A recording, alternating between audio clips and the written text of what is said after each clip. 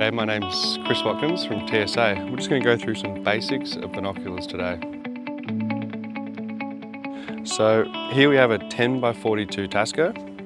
Now, to explain what the numbers mean, 10 is the magnification, so it's going to allow you to see 10 times closer to the object you're looking at. 42 is the objective lens, so the front lens right there. So this diameter across is 42mm wide. Now that allows the light to come in, so a bigger objective lens will allow more light to come in, give you a clearer and more crisp image.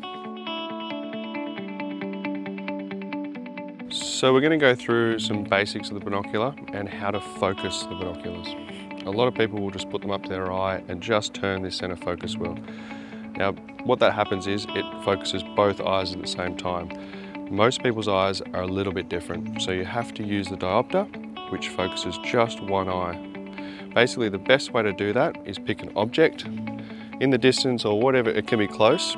You use your left eye, which doesn't have the diopter, with the focus wheel. So you close your right and just use your left and look at that object.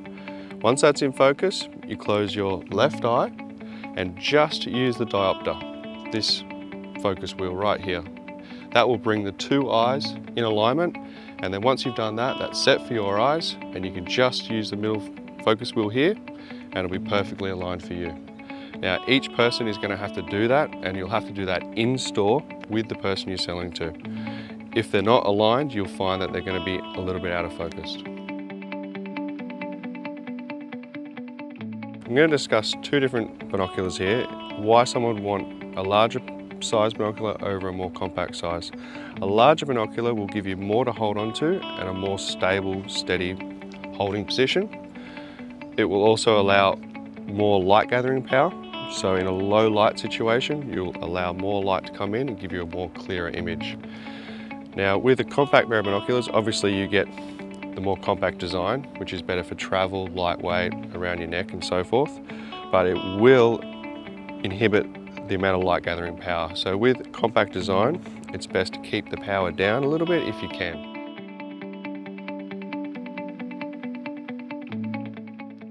So I'm going to talk about the most common power is 10 power. 10 by 42 we have right here, and this is a 12 by 25.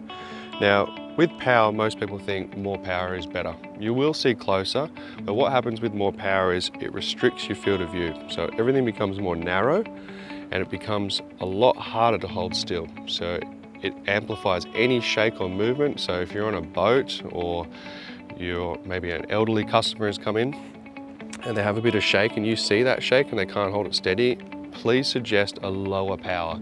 They'll find it's going to be easier to use, nicer to look through, and they'll enjoy the binoculars more. So here we've got permafocus. Now permafocus is a focus-free binocular. So there is no diopter, which we discussed before about how to focus and use the diopter. There is no focus wheel at all.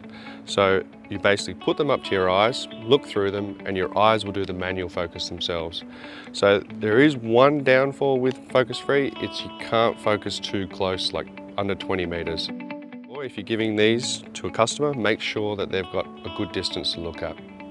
Permafocus is awesome for sports when you're sharing them around, because you don't have to use the diopter to change different focus. You can pass them over to your friends and they all can look through them and use them quite easily. So permafocus is a great binocular for someone who doesn't want to have to worry about using the diopter, changing the manual focus. So we've covered a lot of points here today, and I hope that you've gotten something out of it.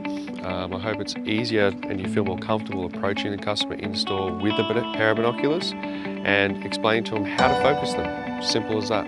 So thank you for listening.